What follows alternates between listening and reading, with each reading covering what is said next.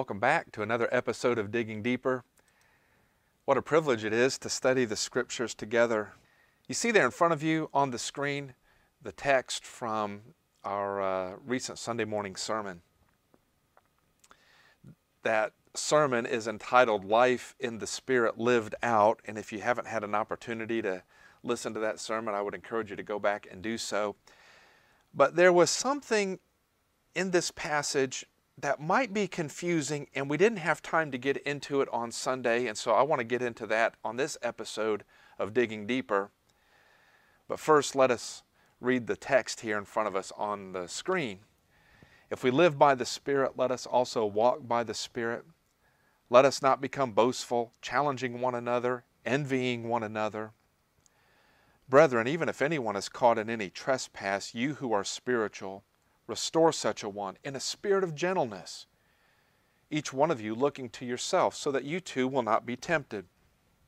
Bear one another's burdens, and thereby fulfill the law of Christ. For if anyone thinks he is something when he is nothing, he deceives himself. But each one must examine his own work, and then he will have reason for boasting in regard to himself alone, and not in regard to another. For each one will bear his own load.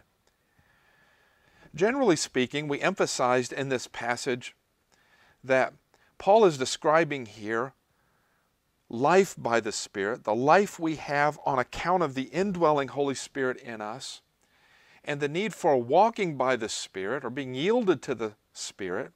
But then, what does that look like as it gets lived out in the congregation? And Paul emphasizes that we are to restore those caught in any trespass. It's part of what this life in the Spirit, walking by the Spirit, looks like, lived out in the congregation. Here's also what it looks like. We bear one another's burdens. And then in verse 3, Paul tells us if we start thinking that we're something, when we're nothing, not only do we deceive ourselves, but here's what we better do. We better examine our own work. Here's what might be confusing in this passage, and we really didn't have time to get into it during that sermon. Paul says in verse 2, bear one another's burdens. He says in verse 5, each one will bear his own load. Which is it, Paul? Do we bear one another's burdens, or do we bear our own load? Part of the key to understanding this is to recognize that this word burdens and this word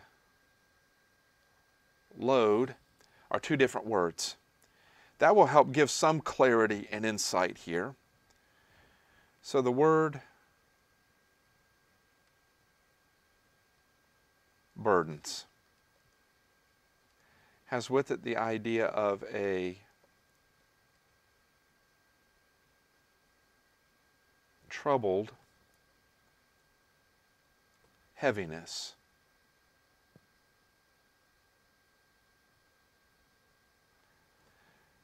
A troubled heaviness.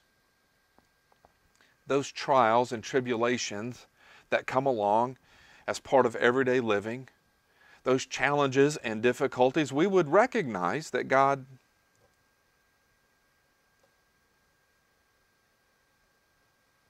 allows, even ordains, those trials and tribulations that come along as part of everyday living that are a weight. They weigh us down. It's a troubled heaviness. And here's the great news, brothers and sisters. We don't bear that weight alone.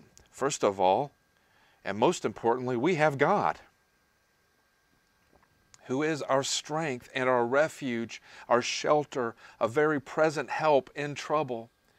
And then also, we have the gift of brothers and sisters in Christ who can come along and help bear those burdens and shoulder those burdens. And Paul says, Here's what it looks like living out life in the Spirit, led by the Spirit in the congregation. We bear each other's burdens. This word load in verse 5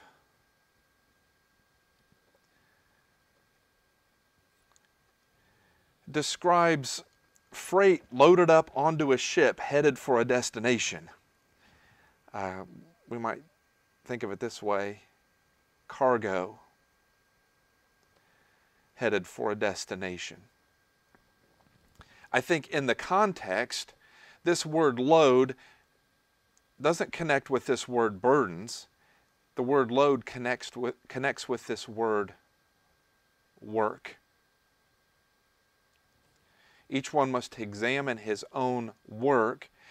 Each one will bear his own load. The word work and the word load are connected here. So, what is the work we are to examine? We examine our lives to see the work that we have accomplished, the work that we are doing, the work that we are involved in. And what we will find is that this work, if there's anything good and valuable and God-glorifying being accomplished, it's because the Holy Spirit has enabled it. We live by the Spirit, we walk by the Spirit. That produces fruit of the Spirit. This yielding to the Spirit produces work that is God-glorifying. In fact, Ephesians 2:10 tells us that God prepared good works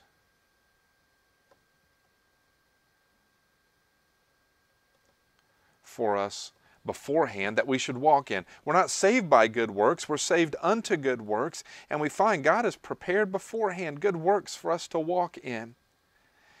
And so when we examine our own work, what we're going to find is, in one sense, we're nothing. Why? Because we haven't accomplished anything. Anything accomplished that's good, valuable, and God-glorifying, it's God has prepared it beforehand. It's the Holy Spirit who's enabled it. So then we don't have reason for boasting except to boast in ourselves alone, which is to say, look what the Lord has done in me, instead of boasting in regard to another. So when Paul says each one will bear his own load, his own cargo, his own work, I think what he is emphasizing here is that we're not to be going about examining everyone else's work. You bear your own load. You focus in on what God has prepared for you to do. The fleshly temptation is going to be to go around examining everybody else's work and comparing in regard to another. And likely what that is going to produce is us being boastful. Well, I'm doing my work better than they're doing theirs. Or challenging one another to say, well, you're not doing it right, you should be doing it different, you could be doing it better. But in the flesh we would challenge one another.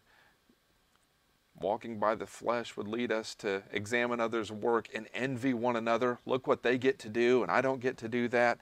So when Paul says bear his own load, each one will bear his own load, I think what he is emphasizing is simply you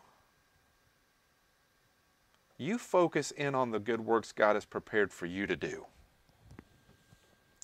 And instead of boasting in regard to another, we will have reason for boasting in ourselves alone, which is to say, look at what the Lord has done. Well, I hope that brings some clarity to what might be a confusing section here.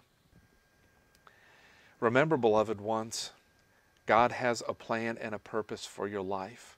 That's seen even in the good works He's prepared beforehand for you to do. But you can discover that plan and purpose in His Word.